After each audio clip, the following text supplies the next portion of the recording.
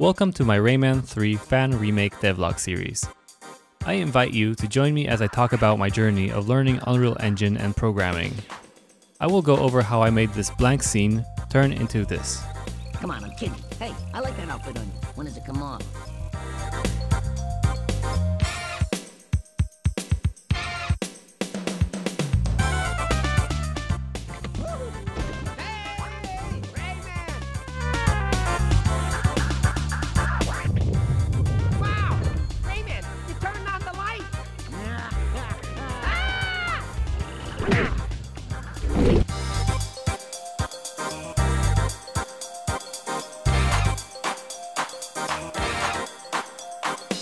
I'll be showing the models I've made, C++ code, and blueprint code. Alright, let's dive in. Welcome to the 13th episode of my devlog series that happens to come out on Friday the 13th. Spooky. Coming into this area, there were two things that I was sure about really. One is that I wanted to have this nice shadow on the floor coming from the glass ceiling, and the other one was changing the wall texture a little bit, because honestly I'm really not a fan of it. It's somehow very noisy and chaotic. It just, I don't know, to me it kind of lacks readability. It might be just my opinion, but you know, my opinion usually gets all the votes around here. Let's run through this area so we're all on the same page about what I'm trying to make here. There are some of these critters that I actually don't have still up to this day. It's a button platform.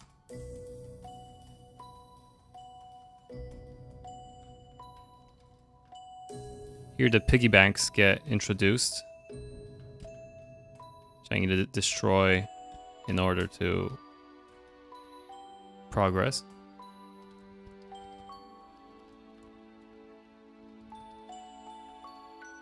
And there's this area with some more glass windows. And there's another platform.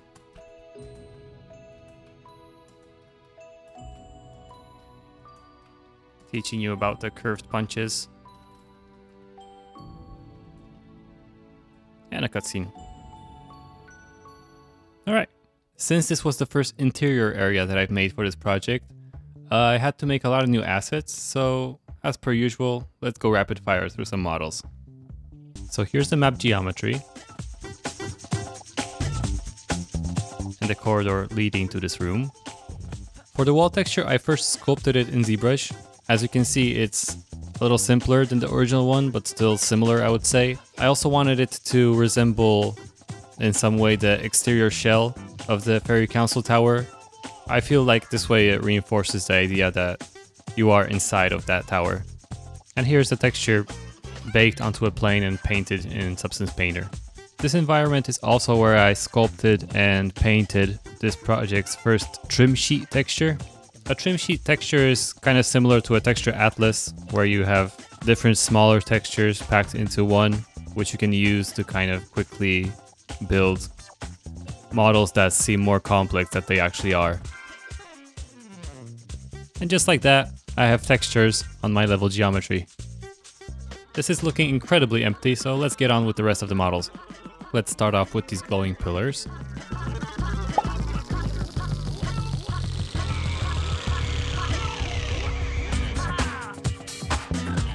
I'm really liking the patterns the shadows are making on the walls from those pillars.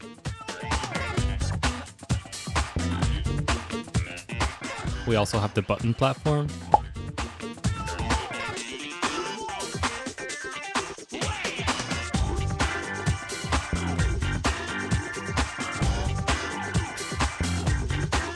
The door. I'm having a hard time finding the ZBrush file for this one, so straight to Unreal. There's also this pillar structure over here. Okay, mystery solved. So here's the door model actually. These piggy bank archways.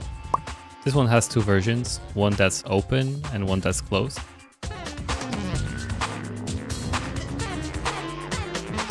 I gave these crystals some glow as well as made it look like there's something moving inside. So while I'm at it, let me quickly talk about the shader because it uses a node that I haven't used before in this project, and that's the bump offset node. This node basically gives the illusion of depth, as I use this bump offset with this noise texture that's panning around the crystal, which you can see on the sphere on the left. Yeah, so with this node, it looks like this noise pattern is somewhere deep inside the crystal. If I disable this,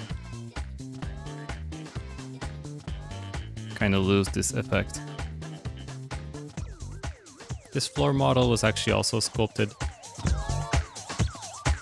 which you can tell by all the crack detail.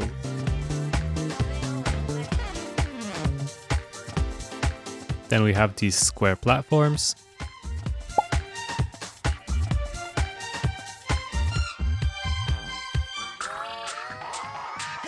There are a lot of glass surfaces in this interior, so I'll talk about the shader in a moment once I finish going through the models.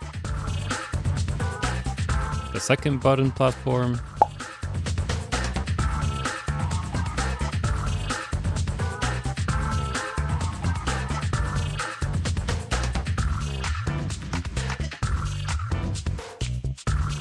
This glass ceiling or floor, depending on how you're looking at it.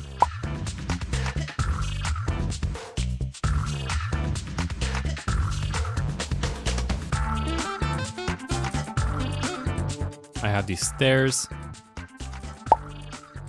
Sculpting in stairs is really not a great approach. Stairs come in too many different shapes and sizes to sculpt them all by hand. It's just that at the time I didn't have a better idea, so I decided to sculpt them anyway and call it a day. Mind you, this is still back before anyone saw this project, so I was keeping in mind the possibility that no one would care once I uploaded the gameplay video onto YouTube and I would just move on to different things. However, I can assure you that this is the last set of stairs that I sculpted, because nowadays I have a different approach, but I'll keep a little bit of mystery and not talk about how I make stairs in this video yet. Anyway, let's get back to the models. We got this bridge over here.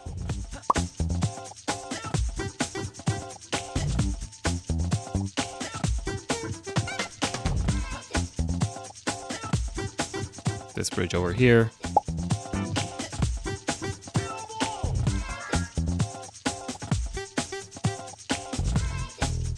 Then the glass windows and the glass ceiling. I can't find the models for these again. Maybe one day I'll stumble across them accidentally, just like with the door. I'll be the first to admit that I don't really like how the glass looks on these. I'll probably redo this in the future. Although I can't say the same for the ceiling. I really like this heart pattern that I made and how it glows. What's really bugging me right now is how flat the wall texture looks.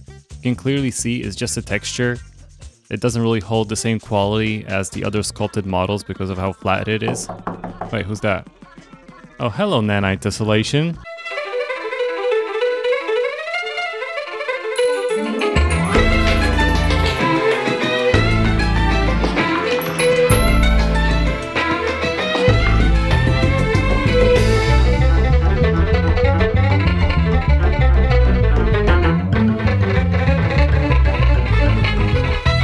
Nanite Tessellation basically dynamically subdivides your mesh in order to create more detail. If we look at the wireframe of this wall that I have over here, you can see that the geometry is very basic. It's very low poly. But then if I enable Nanite Tessellation, it creates all the polygons required to hold all of this detail.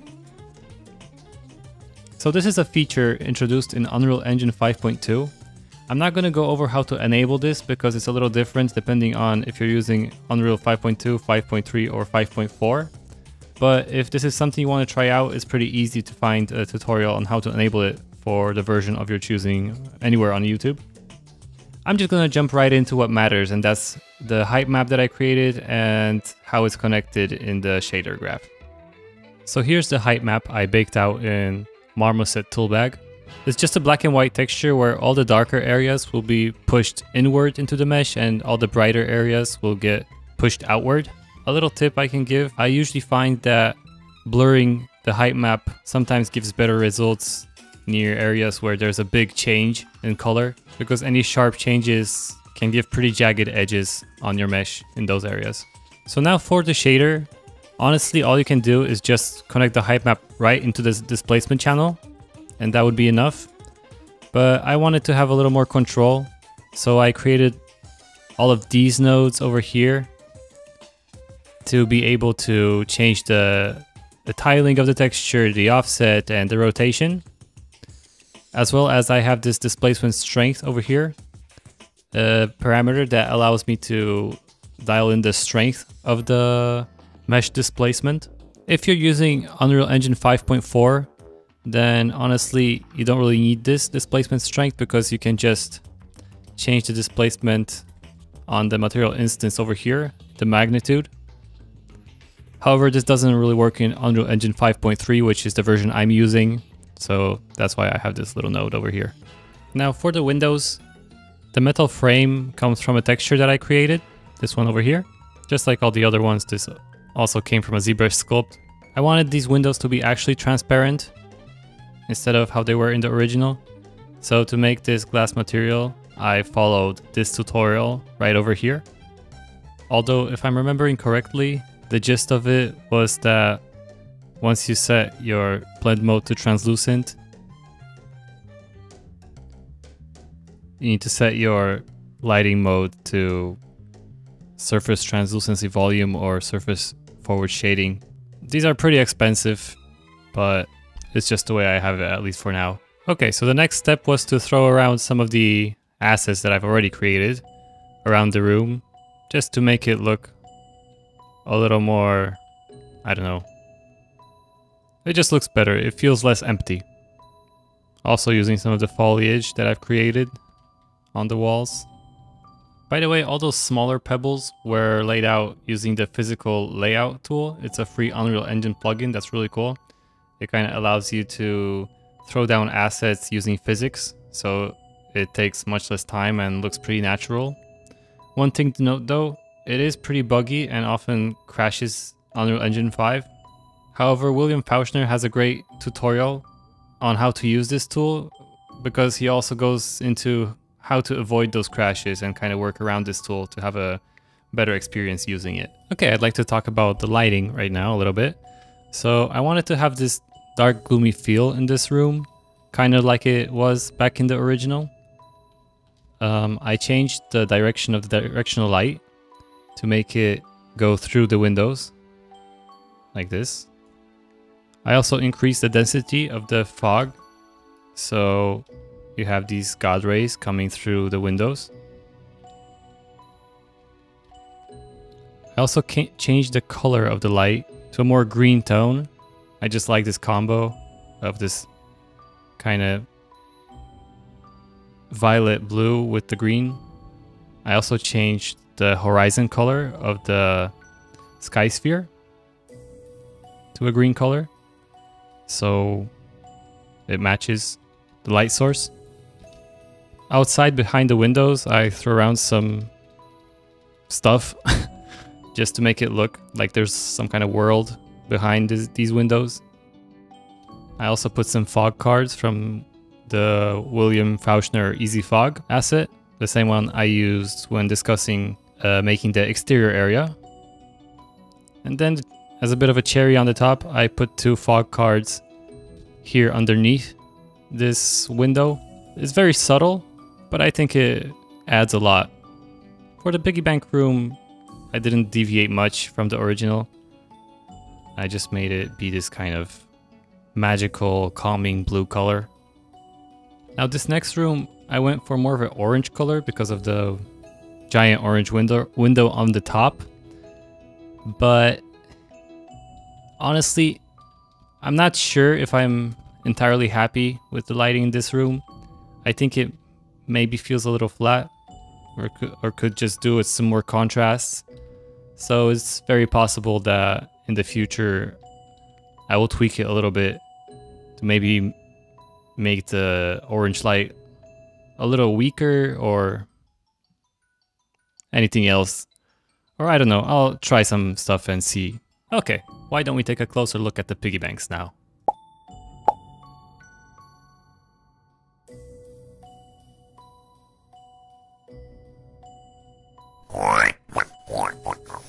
Piggy banks in Rayman have these two properties. One is where you have to charge your fist to a certain amount to destroy them. Hitting them with your regular fist won't damage them at all.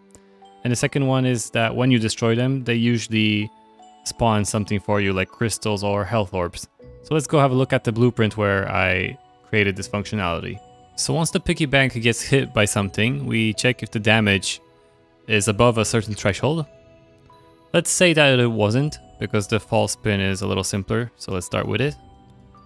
All that happens here is we play a hit sound and a timeline makes the piggy bank just jump a little bit like it was in the original.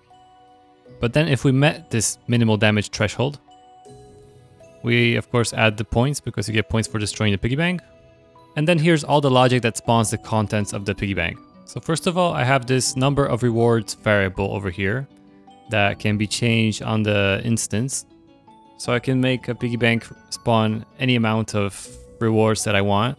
So I plug in the number of rewards into a for loop, so the proper amount of rewards gets spawned. And in the loop body, we basically spawn an actor. The actor we spawn is a variable called piggy contents, and this is also a variable I can change on the piggy bank instance. So I can make a piggy bank spawn pretty much any actor that I want. Like I could make a piggy bank spawn, I don't know, 10 enemies, which would be pretty funny. So I spawn the actor at the location of the piggy bank, and then I rotate the spawned actor a set amount. So later on, once the reward is spawned, I will just move the reward in relation to its forward vector. I'll just illustrate how this works to make it clearer. Let's say the number of rewards is 3. So we divide 360 by 3, which gives us 120. And then we multiply this by the index of the loop iteration. So the first index is 0, so 120 times 0 is 0. So the first actor will spawn with a zeroed out rotation. Now the second one will spawn with a rotation of 120. And the third one will spawn with a rotation of 240. Now if I start moving each one of these rewards in relation to its own forward vector, they will flare out nicely in a circle. Now to create this behavior in code, first I create an array of the spawned actors, and then once the loop body is completed, well, first I spawn a destroy piggy bank particle system, but that's not important right now. I hide the piggy bank and disable its collision, and then I use a timeline to move each one of these spawned actors, first of all in relation to its forward vector, and then also in the z-axis I move it up and down to make it look like it jumps out. Then once this timeline is finished, I can destroy the piggy bank actor. Okay, let's see this in action. I'm charging my fist. The piggy bank that gets destroyed, and we see the crystals jumping out, each in its own direction. Just to see this is all working, let's say I have 8 number of rewards. We'll spawn in a health orb instead, and destroying the piggy bank spawns 8 health orbs laid out nice in a circle. And here's a quick peek at the piggy bank destroy particle effect. It's just a cloud of smoke and various parts of the piggy bank spawning. I did add a collision node, which causes the various pieces not to fall through the floor. Okay, cool. So the final thing I haven't talked about yet are these platforms. Let's start with the button blueprint. So the button itself doesn't really do anything. The only logic that it has is that whenever it receives damage, it changes the emissive property of its material in order for it to glow. And then I have this custom button off event, which whenever it gets fired, it just causes the button to stop glowing.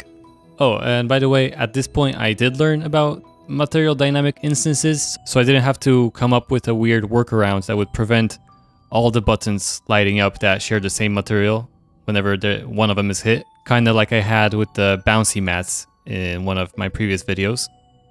Here I just create a dynamic material instance and assign it to this button in begin play. So now we have the platform. Note that I have this button variable that's instance editable, so I can connect any button from the level to this platform. Pretty much the same way how it was done with the pressure pad and the glowbox blocker in the previous episode. And now in the event graph, first of all we have the on take any damage for the button event, which fires whenever the button that's connected to this platform receives damage. So whenever it receives damage, this timeline fires, which for the duration of the timeline moves the platform upwards. I also have this branch over here that kind of works like a clamp, limiting how high the platform can go, so you can't move up indefinitely. Anyway, whenever this timeline finishes, then I call the button's button off function, so it stops glowing and the player knows it's time to hit it again. And then event tick pushes the platform downward every frame as long as the button isn't in its on state, while also limiting its lowest position to its starting position, so the platform never ends up lower than it started. And then finally, to make the button blueprint move up with the platform itself, even though they're not part of the same blueprint, I parent the button to the platform here in the actual level. Now this second platform over here has the exact same code as the first one to move it upwards. The only difference is that the button is not actually parented directly to this platform. It's parented to a platform rotator that's then parented to the platform. What this rotator does is it rotates whenever the button receives damage, forcing the player to hit it from the other side. So this is basically its own separate model. The way I set this up is that whenever the connected button receives damage, this timeline gets played in order to animate the mesh's rotation. However, if the button gets hit again, I need this timeline to reverse the rotation so the mesh goes back to its starting rotation. This is where this reverse boolean comes in. Whenever this timeline finishes, the reverse boolean gets flipped. So if it was true, it becomes false, and if it was false, it becomes true. And then this boolean decides here at the branch whether the timeline should play normally or it should be reversed. Although nowadays, I actually know of a node that's called flip-flop, which I didn't know at the time. So we can simplify this code by deleting all of this. Connecting this to the flip-flop. A goes to play and B goes to reverse. So basically this flip-flop node alternates between option A and B. If the previous option was A, then the next one will be B. If previously it was B, then the next one will be A. I feel like I went pretty quickly through these blueprints, but if you have been following the series, then you've seen similar code in my videos, so I just didn't want to bore you by repeating myself too much. Anyhow, since this was another environment breakdown, why don't we finish this episode with another summary? So counting the level geometry as one model, for this area I made 17 new models, giving us 110 in total. I've created 3 new master materials, one for the displacement wall shader, one for the glass, and one for the crystals at the piggy bank room. So altogether that's 16. For texture sets, this time we don't have any dedicated texture sets, but we have overall 3 new ones. One for the wall, one for the window frame, and one for the trim sheet. So overall we have 21 texture sets right now. And then there's this one new particle system when the piggy bank gets destroyed. So that's 13 particle systems in total. Okay, thank you very much for watching. I hope you had a good time. In the next episode, I would like to take a closer look at the characters and cutscenes. Hope to see you next time, and I wish you all a very good day.